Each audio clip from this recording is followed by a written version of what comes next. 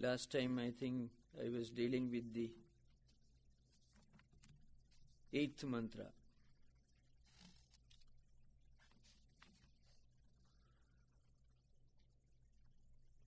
Yes. And 8th mantra over, and we also we just briefly dealt with the 9th and 10th mantras. These mantras have got one special characteristic. They have been interpreted differently by different philosophical schools. Shankaracharya of the Advaita tradition interpreted in one way, Ramanujaits and the followers of the Visishtadvaita tradition, and also Dvaitins, the followers of the Madhva school. And in later times, in the 20th century, Avidya gave his own interpretation. When you read all these interpretations, one may be struck by a special characteristic of this Upanishad. What it exactly is the real meaning of this, or the implication of these verses. So, by way of explaining this, I shall make a few important remarks. In fact, the Upanishad gives a roadmap. It gives the picture of the evolution of a man's spiritual and philosophical progress. Now, depending upon our own evolution, our own attitude towards our life, our own individual life, and our attitude and approach towards the world at large, external world, and our concept of God. These three are interrelated. So, when you look upon the text from this standpoint, we have to go back to Swamiji's interpretation, Swamiji's analysis of a man's spiritual progress, where he says that one begins his spiritual journey with the dualistic approach and moves through the qualified non-dualistic or Visishtadvaitic tradition, and ultimately culminates in Advaitic or monistic realization. This is what Swamiji said. That in that context, Swamiji says we are not moving from error to truth, but rather from truth that's lower towards truth that's higher.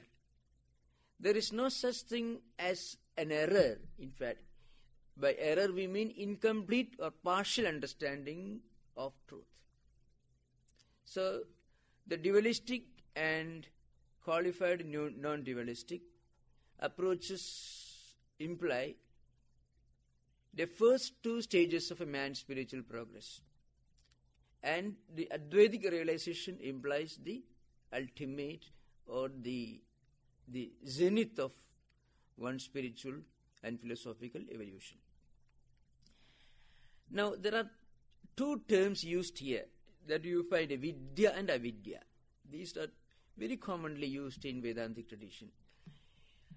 Vidya normally means knowledge, and Avidya means ignorance. This is the general understanding. Avidya can also mean Maya, in the sense it's due to our ignorance that we think that this world is absolutely real. When we get rid of this ignorance, we understand this world is only relative. And Maya implies relative. Avidya also implies the relative.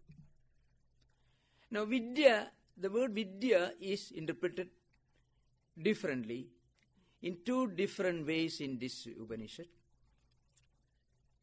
In one context, Vidya implies knowledge, but knowledge of the relative.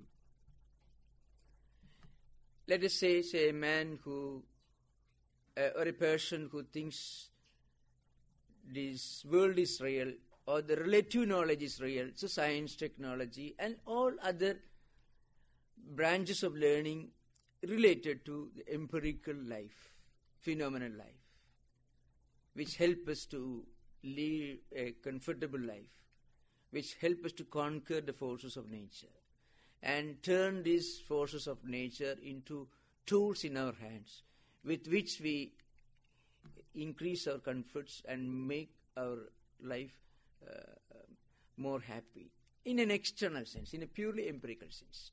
This is one sense in which the word Vidya is to be taken in this Upanishad. This only in a relative sense.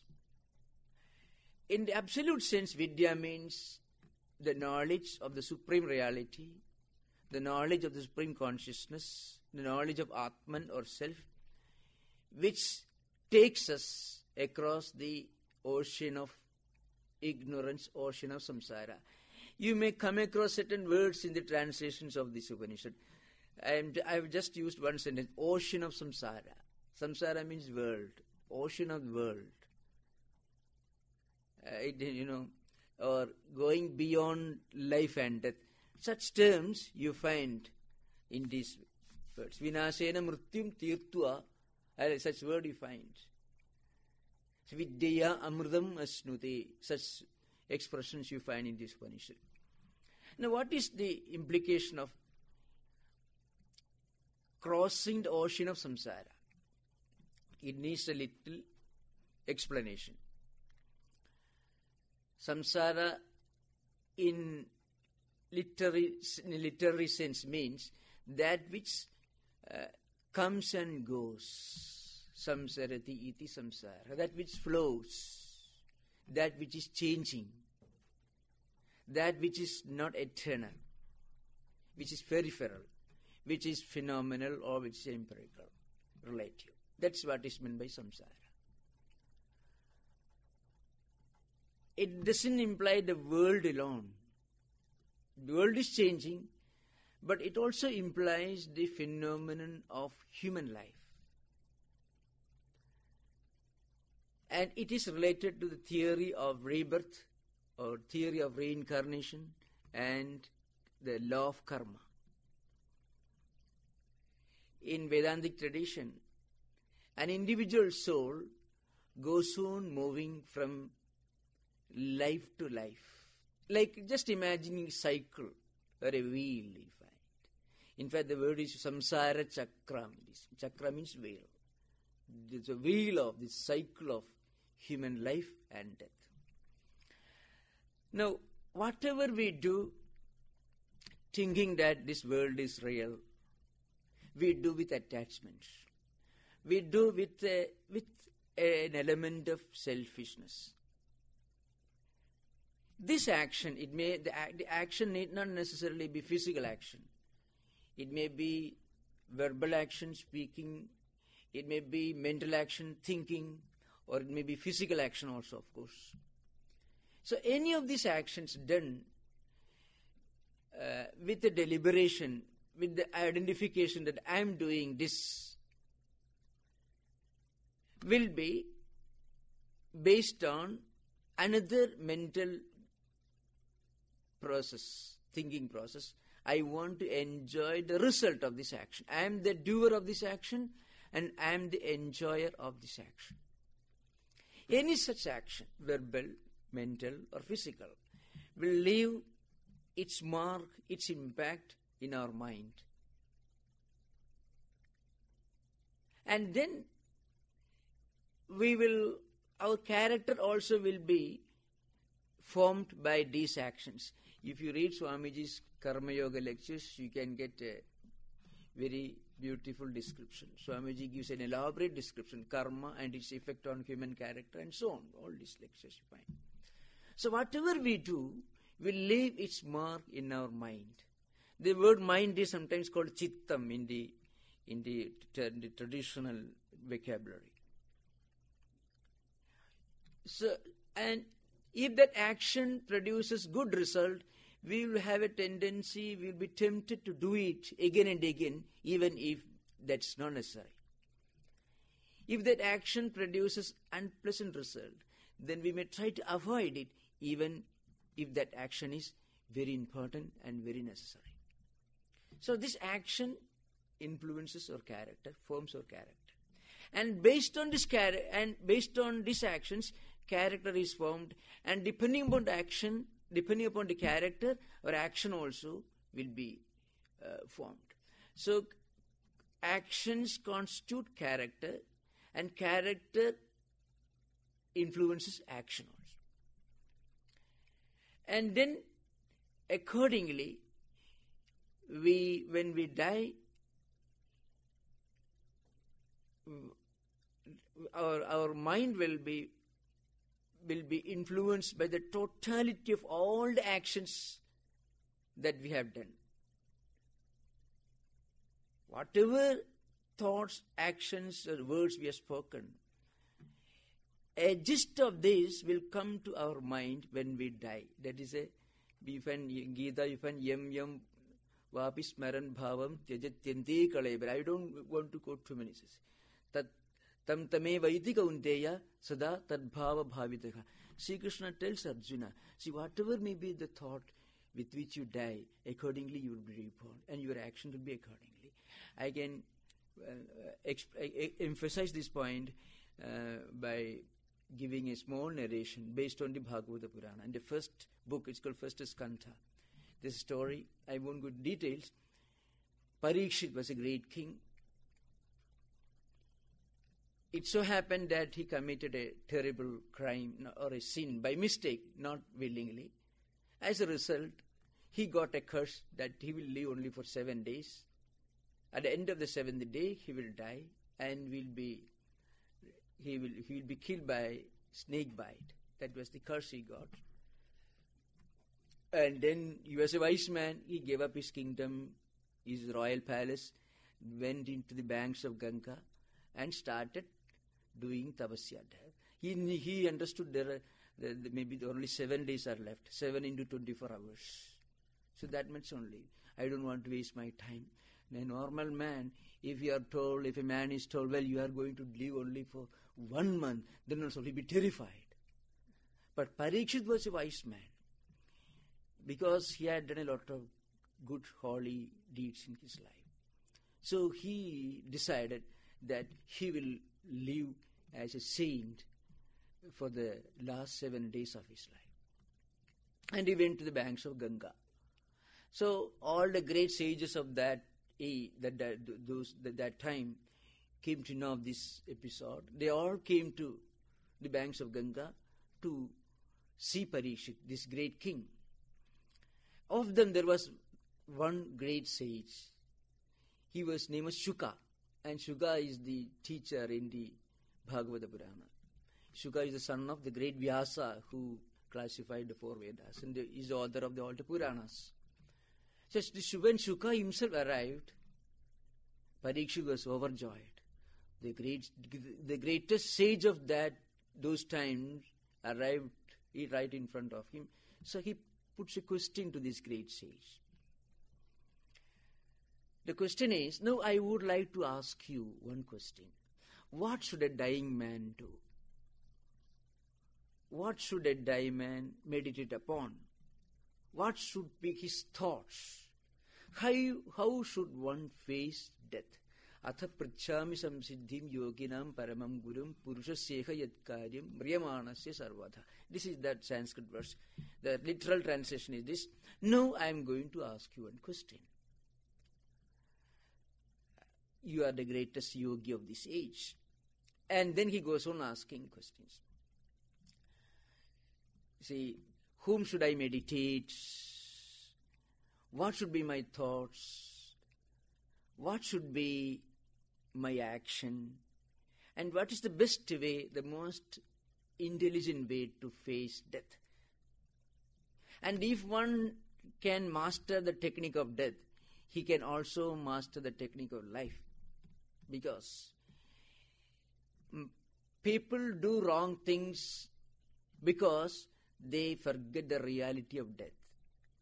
They somehow, though they are seeing death taking place all around them every day, every moment, still There is an internal conviction, and that is what is called, that is the power of Maya or delusion, that life is eternal.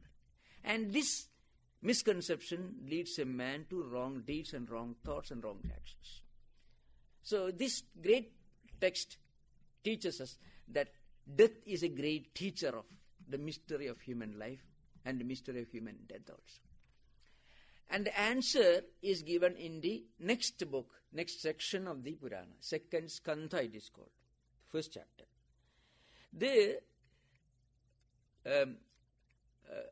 Shuka gives the gist of the answer in one sloka. Of course, the answer is more elaborate because Shuka asked a few more questions. What should a dying man do and what he should not do? Both questions he asked. Bruhi yadva viparidayam. That is the last part of his question. Please tell me what a dying man should not do. Now, I'm not going to all those details, but I shall give the gist of the answer. Shuka gives the answer.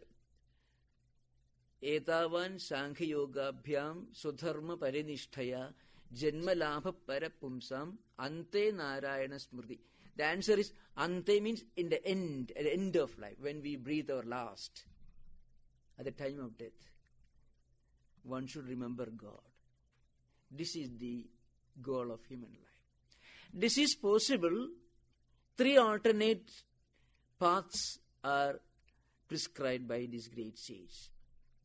1, through the path of yoga, karma yoga, jnana yoga, bhakti yoga, and so. So through Ashtanga yoga, or through Advaitic vichara, means the Advaitic path of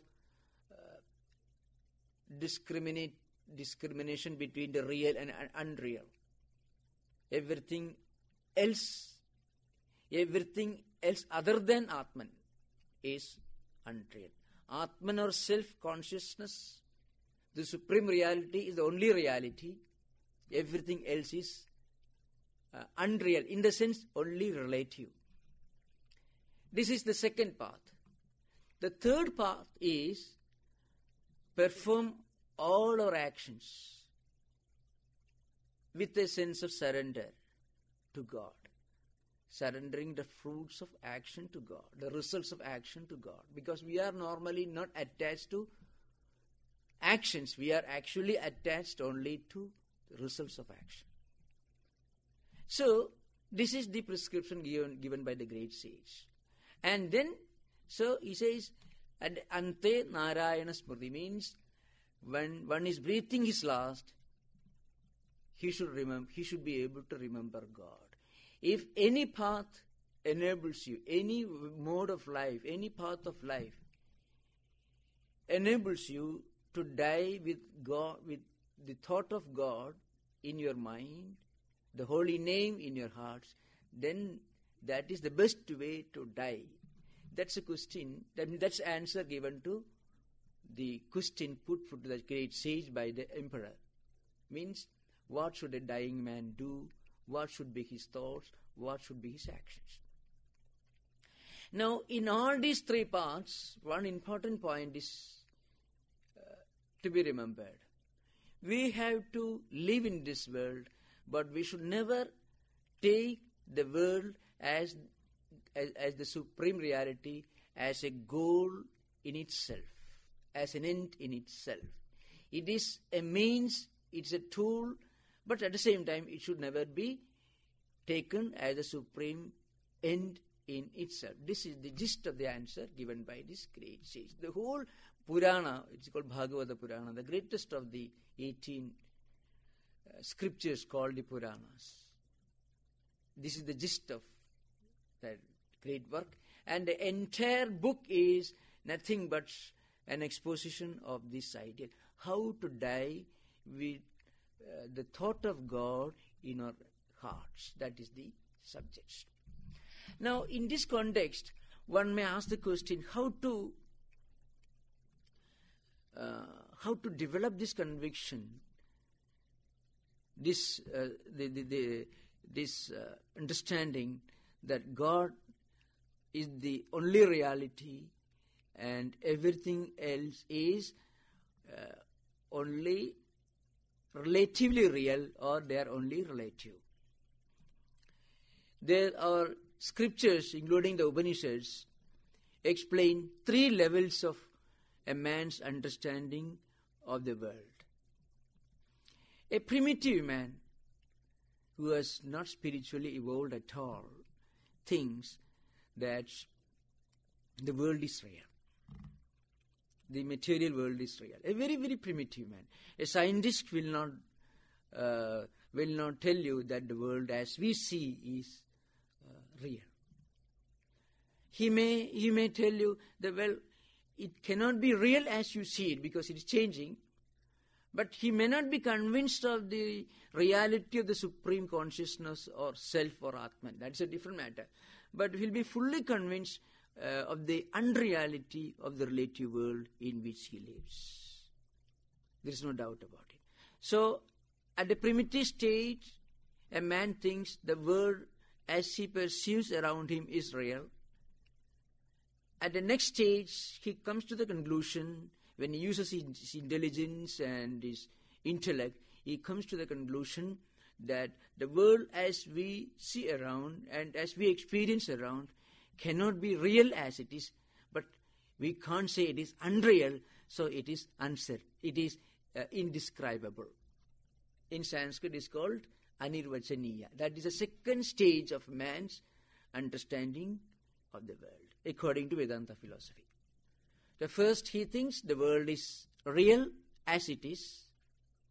At the second stage, he thinks the world cannot be real because no intelligent man, no educated man will be foolish enough to say that the world as we see around is real as such.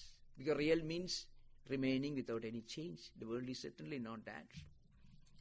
At the third stage, he comes to the conclusion that there is something beyond this world, something that we cannot pursue, and that alone is real, and everything else is real only in a relative sense. So at the beginning, he thinks the world is real. At the second stage, he thinks it is indescribable. At the third stage, he thinks it is only relative. Relative means mithya or maya. These are the 3 levels of a man understanding of the world. Depending upon this, he conceives his idea of God as well. At the beginning, a man may think that God is one who creates this world and sits apart from this world and supervises this world. That idea is not wrong. Vedanta doesn't say any idea is wrong. Vedanta says, but this is only a partial understanding. At the second stage, he thinks this world is created by a God who is an abstract ideal, who cannot be known, who cannot be pursued. And at the third stage, he understands God is the supreme reality, and there is nothing other than God, and God is only all-pervading, omniscient, and immanent and transcendent reality, and we are in essence non-different from that God. Means we are just different expressions of their inner spirit. This is the roadmap towards the highest concept of God, and also towards the most scientific understanding of the world. So this should be understood here. So as I said, first the word Avidya is mentioned by which the Upanishad means ignorance. Then Vidya is mentioned, and this word Vidya is to be interpreted in 2 different ways. In the relative sense, Vidya means understanding of this world, the secular knowledge. And in the absolute sense, Vidya means the real supreme knowledge of the self or Atman or the supreme consciousness. This much if you keep in mind, then these 3 4 slokas will become very, very clear, because these slokas are a bit abstract. Now, I have already explained this 9th sloka. Antham tama pravishandi ye avidyam upasate. So the mantra means this: those who pursue the path of avidya, ignorance, mechanical action, without any concept of the transcendental, without even the concept of a God with form who creates his world. Such people enter the world of darkness. Antham tama pravishanti. They enter the world of darkness. Then, those who think that the supreme reality is, those who limit the supreme reality to the level of a minor deity who answers your prayers for material benefits alone, they enter a world which is much more dark, because their progress their road to further progress is permanently blocked. So a man who has no idea at all, you can teach him. A man who's fully convinced of a wrong conclusion, who is obsessed with a wrong conclusion, it's difficult to teach him. So that's why such people enter a world which is even darker than the earlier world. Then the same word is used in the 10th mantra, Anyadevahu Vidya, Anyadahu Avidya. Idi Susrumadhiranam Yenastat Vichachakshire. I will read the prose order. Vidya. Vidya here means the result of Vidya, the result of supreme knowledge. The Vidya stands for supreme knowledge in this mantra. I told you in the very beginning, Upanishads present a serious difficulty in terms of the language used in explaining high philosophical truths. So Upanishads were framed at a time and in an age when language was in a state of infancy. The Sanskrit that's used in the Upanishad literature is very, very archaic. It is a language in which there was no definite rules of grammar.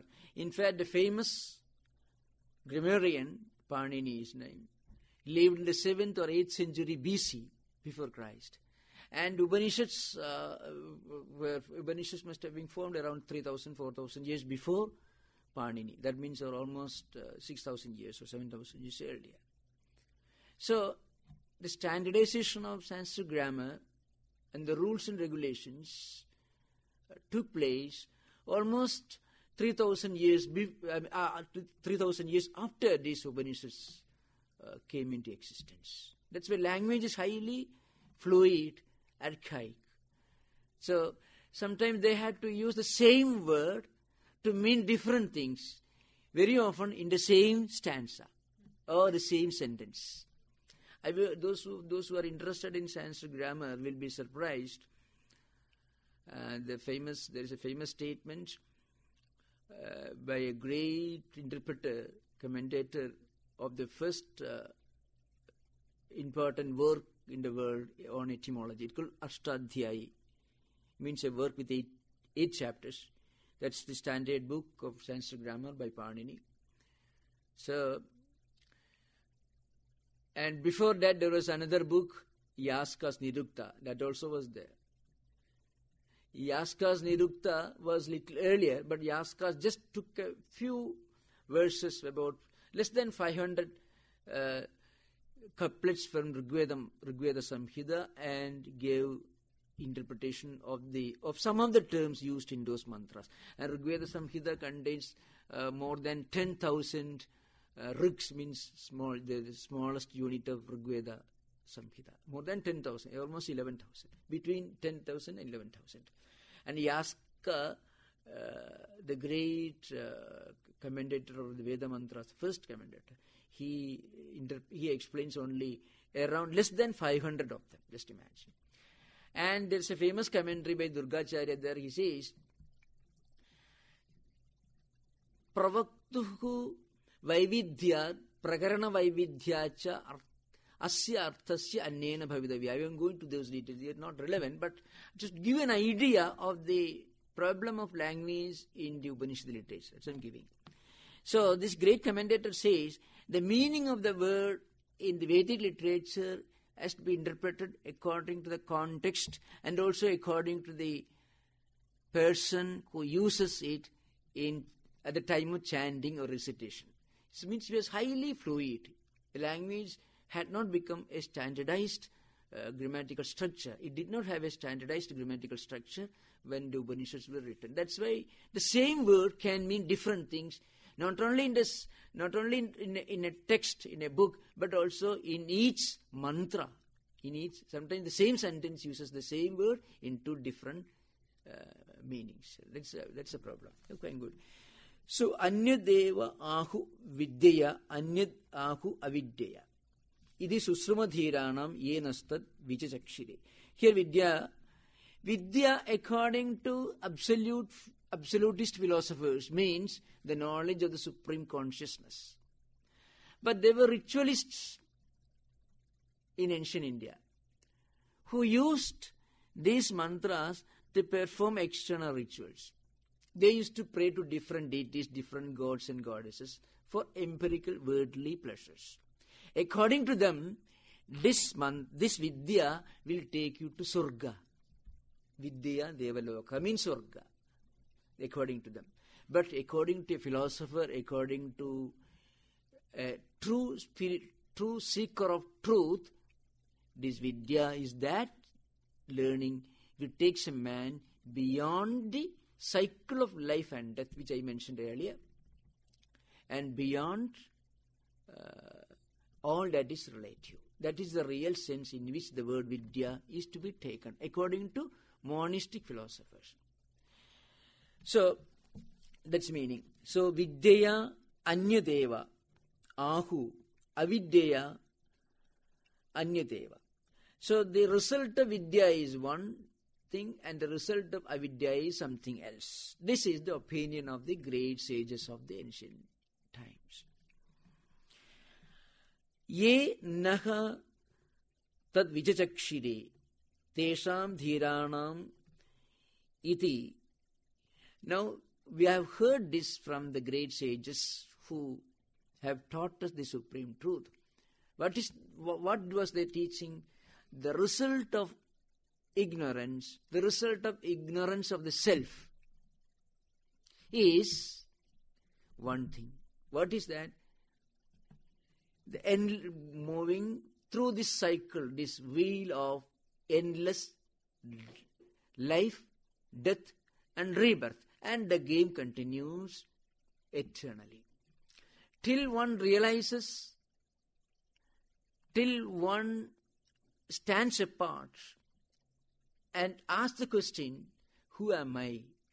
Is there nothing beyond this life of actions, sufferings, enjoyment, again actions, and then death, again rebirth, again the repetition of the same cycle?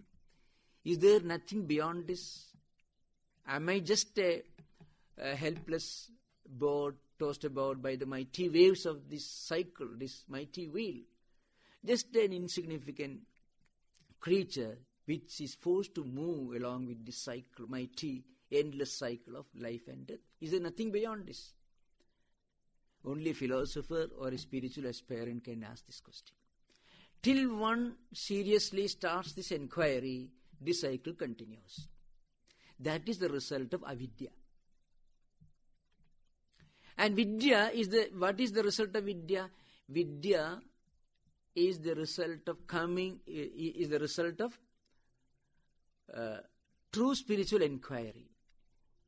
And as a result of Vidya, you come out of the cycle. And Vedantic tradition prescribes 3 important paths for coming out of this cycle. Raja Yoga, Karma Yoga, Bhakti Yoga, and of course Jnana Yoga. Jnana Yoga is not a path as such. It is a supreme realization. So as a result of this Yoga Traya, one can come to real Jnanam. So sometimes the Jnanam is also included. In that case, it becomes 4 Yoga. Otherwise, it is called Yoga Traya. The easiest path, or the easiest and most simple manifestation of this Vidya is Karma Yoga. The karma which binds us today, which binds us to this world, becomes a tool that breaks these chains. That is the science of, that is a technique of Karma Yoga. Normally, whatever we do with selfishness and attachments, I am the doer, I am the enjoyer of the results of my actions. Whatever we do, verbal action, physical action, or mental action in the form of thoughts, whatever may be, these actions bind us to this world. As I said earlier, it leaves a mark in the mind, and accordingly we had to be born to perform that action. You find certain people are born with certain strong characteristics. They can't help behaving in a particular manner. There is an inherent or innate behavior patterns. We can't help it. No psychologist can explain it. In the Vedanta, sometimes called Prakriti Subhava, Gita says, or Anusudha Subhava, Bhagavata Purana says. Certain behavior patterns which are inborn or which are congenital, which we can't help it. Swamiji, in one referring to this, Swami Vivekananda says, we are good because we can't help it. We are bad because we can't help it. Because whatever we do today is a continuation of what we have been doing in the previous life or earlier. What we have done in this life, say after 10th year or 8th or 10th year, we may remember with name and form. Whatever we have done in the previous life, we remember only as an abstract idea. Because name and form were perceived by indriyas, by senses, by the eyes or things. We will forget. But we will get an only abstract idea. Certain abstract ideas we can find manifesting or being expressed in our mind. Certain inherent behavior patterns. The residue of previous actions in previous life. So previous actions belonging to previous life are remembered just as abstract ideas or innate behavior patterns or characteristics. And memories related to this life are remembered with name and also with form. Their memory becomes more vivid and more clear. So here the Upanishad says, Anya Deva Ahu Vidya. The result of Vidya is different from the result of Avidya. The result of Avidya, as I said earlier, eternal chains, eternal bondage. Whatever we do becomes a chain that binds us to this world. So we become helpless boats in the mighty ocean of worldly life. But these very actions are turned into tools for breaking these chains. That is the science of Karma Yoga, as Swamiji explains in the Karma Yoga lectures. The actions that we normally perform with selfishness, with a motive behind, can be and should be performed without a motive, without any selfish desire. Then these actions slowly become instruments for breaking the chains of bondage. This is the one way to come out of this mighty wheel created by Avidya. Another path is Jnana Yoga. If one can strongly convince himself, I am the Atman, I am different, I am not this body, I am not an enjoyer of these worldly pleasures or earthly things, I am not a helpless tool in the hands of a merciless destiny or fate, if one can convince oneself, then one can come out of it. But it needs a strong will. Swamiji says only Buddha could do that, only Shankara could do that. Then there is another path, that is Bhakti Yoga. If one can do everything and surrender everything to the feet of a God, of an idea of God. It may be any God, in any religion. An idea of God is a great help in spiritual life. A creator God. If one can surrender oneself and one's actions to the Almighty God, then that also helps one to come out of this mighty will. The fourth path is Ashtanga Yoga. Not a yoga asana, please remember that. Yoga, Hatha Yoga is only one aspect of this science of yoga. Yoga is nothing but Chitta Vritti Nirodha, means complete cessation of all mental impressions. But it is a result of a prolonged process. Through this one can come out of this will.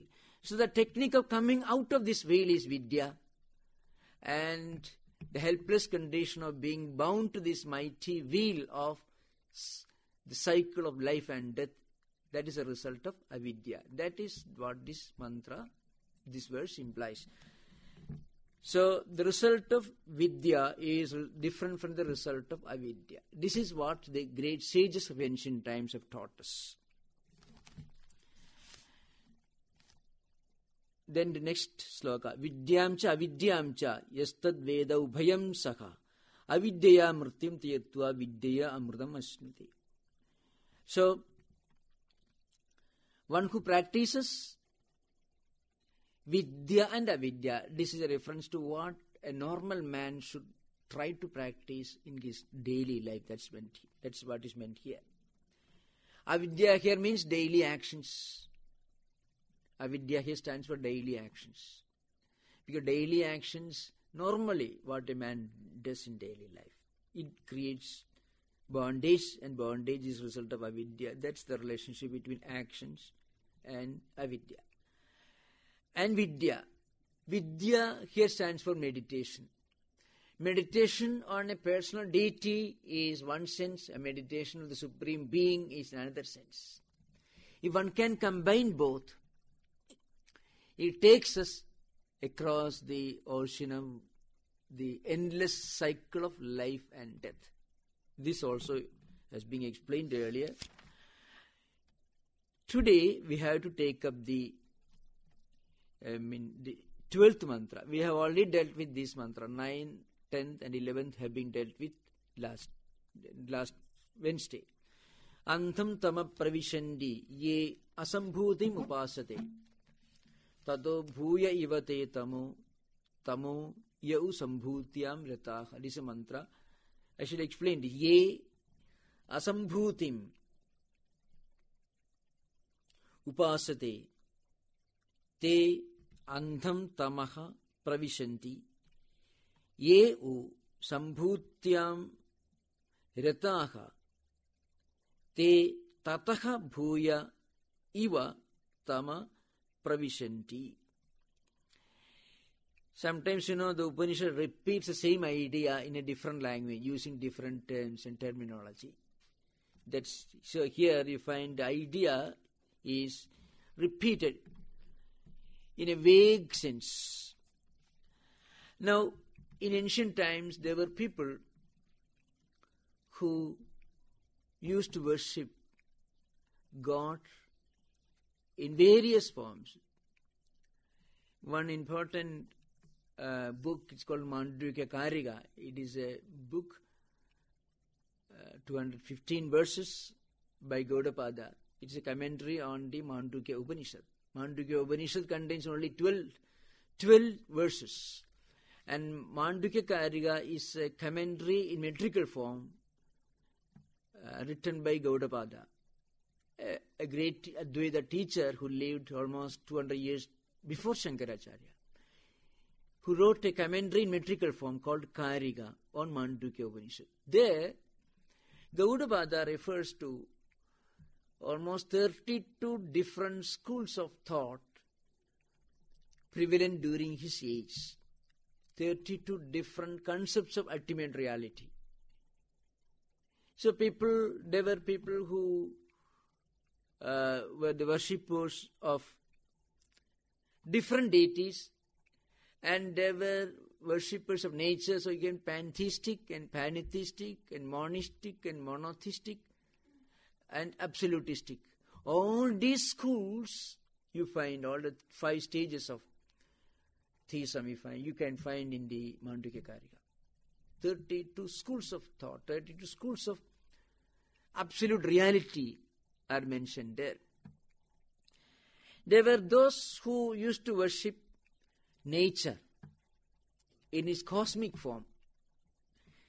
It is mentioned here, asambhuti. Asambhuti here means those who worship the reality as an abstract, formless entity. Asambhuti. Sambhuti here stands for, in technical Sanskrit, is called Hiranyagarbha, means the Samashti Brahman. I mean, they used to conceive of a reality which is nothing other than the totality of the cosmic phenomena in an abstract form. The totality of the entire cosmic phenomena in an abstract form. These were different stages in the evolution of philosophy and religion and concept of God. And the great writer Gaudapada, in his commentary, comes to the conclusion that these are all different understandings, different approaches towards the absolute reality. And this difference in approach is caused by the difference in the evolution, in the stage of evolution of different schools of thoughts. So some people used to worship, well, God is nothing other than a spirit. Even now you find some rationalists, well, I don't believe in a God who creates this world, but I believe in a spirit. Spirit in some subtle energy or power, whatever you may call. Such people you can find even now. They may not go to a place of worship. They may not attach any sanctity to a religious scripture. But they will admit that there is a subtle power behind. There is a supreme intelligence which is behind. Otherwise you cannot explain the world, because the world cannot be explained in terms of scientific and technological understanding. That's clear. So there should be some power behind, which we cannot pursue, which we cannot understand. And they would also tell you that that power can never be known. It is a kind of agnosticism. Such people lived in those days. That is mentioned here. So they were the worshippers of Asambhuti, means a spirit, an entity which has no origin, and therefore which has no end, which is abstract, which is eternal. The vague, ambiguous understanding or concept of the absolute consciousness, Atman. That is what it is. That is Asambhuti. Then there were those who used to worship Sambhuti. Sambhuti here stands for the cosmic phenomena. That is also abstract, but its manifestation is visible everywhere. It is a sum totality of the cosmic phenomena. Not earth only, but entire cosmic phenomena. That's what they would tell you. So such people were there in those days. Now, tato bhuya ivate tamo yau sambhutyam rataha. Now those who worship Sambhuti, that means the entire cosmic phenomena, they project a concept of God who is a giver of gifts and rewards. So whatever you pray for, that God gives you. In fact, everyone, it's easy, It's easy to conceive of a God who is kind, compassionate, etc. In fact, God is compassionate, no doubt about it. God is compassionate, kind, the sum totality of all conceivable human characteristics and qualities. Sagala guna kalyana vallabha, sagala guna kalyana nidhi. Such terms are used by Ramanujayites, by Sri Vaishnavas, the Ramanujayites philosophers, to explain God. Vedanta does admit it. God is the ocean of compassion, mercy, goodness, beauty, knowledge, everything. But Vedanta tells you, though it is true, you cannot confine the idea of God within the parameters of these criteria, these characteristics. Suppose you would say God is one who is compassionate. Vedanta will tell you God is compassionate, but God is beyond that also. Not that God is certainly not uncompassionate. It is not devoid of compassion. It doesn't mean. It means you cannot define God in terms of a human characteristic, in terms of a characteristic or an attribute which a man intellectually conceives of. That's what Vedanta says. So, this Upanishad tells you that those who believe that God is one who is compassionate, watchful, and who rewards man with heaven or punishes him with hell. The idea of God is true, but that is not the whole picture of the absolute reality. Because the moment you give a definition, you are limiting your idea of God. And God, a God who can be fully limited, confined within the four walls of a definition, cannot be considered to be a transcendental reality. Definition is always a limitation. So to imply that God is beyond limitation, Vedanta tells you God is compassionate, but God cannot be confined, can be limited, can be defined just as a person who is compassionate. That's why Vedantic idea alone takes you beyond the concept of Surga, we call heaven. In Sanskrit it's called Surga, or heaven. Any religion other than Vedanta takes you up to heaven only. Maybe Vaishnavite school will tell you go to Vishnu's world, Vishnu Loka. Shiva is Shiva Loka, Brahma Loka, or heaven, whatever you may call. Because after all, what is heaven? Heaven is an extension of an ideal life that we can think of in this world. So, if you read the important books, any book, either Puranas or the important religious works of Abrahamic religions or Hindu Puranas, you find long graphic depictions of heaven. And all that is available in heaven is available in a 5-star hotel. Only point is you don't have to pay rent, that's all. So Vedanta thinks and conceives of a God who cannot be defined, who cannot be limited within the four walls of a definition, who takes you even beyond heaven. Because the problem is, if you confine God just as one who takes you to heaven, then that God becomes just an agency or just a distributor of the results of our actions. Vedanta tells you God is certainly the distributor of the results of actions. The Atman or the Self, the Supreme Consciousness, conceived as God with form, rewards you for your good actions and may punish you for wrong actions. But at the same time, the ultimate reality, the Supreme Self or Consciousness, cannot be limited, brought down to the limitations of a definition. That's what Vedanta says. So here, I think its time is up, but I shall conclude within a few minutes. Antham tama pravishanti ye asambhutim upasate. Tato bhuya ivate tamu yau sambhutya mritah. I will continue this class next Wednesday. I was requested by some devotees to announce you whatever doubts you may have or any clarifications that you are looking for, you can put in writing and hand over to our office.